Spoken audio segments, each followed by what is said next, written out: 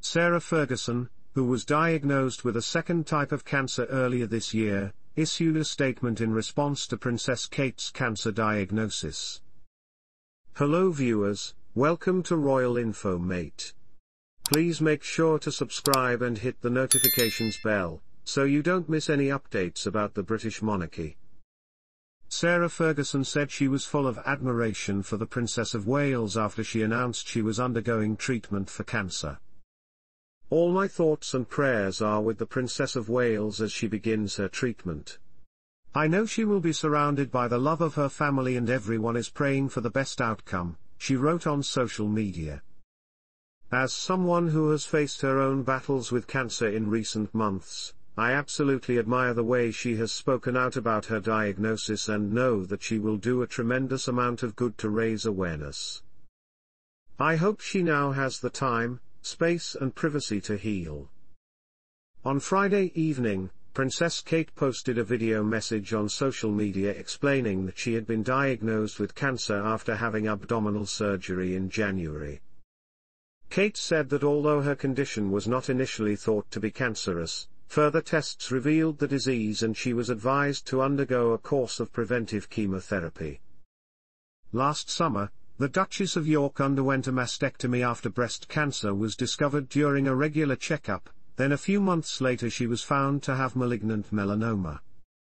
The announcement was made on January 21, the same week that Kensington Palace and Buckingham Palace revealed that Kate and King Charles would undergo surgery. Kate was admitted to a London clinic on January 16 for surgery on her abdomen, while later in the month the royal underwent surgery for benign prostatic hyperplasia.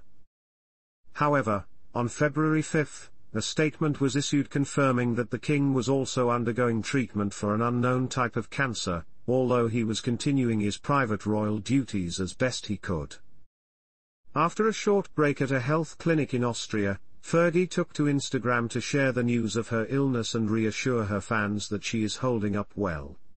I've been taking some time for myself as I've been diagnosed with malignant melanoma, a form of skin cancer, my second cancer diagnosis in a year after I was diagnosed with breast cancer this summer and underwent a mastectomy and reconstructive surgery, she posted.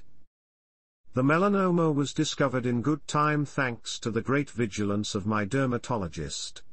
Of course, another cancer diagnosis came as a shock, but I am in good spirits and grateful for the many messages of love and support.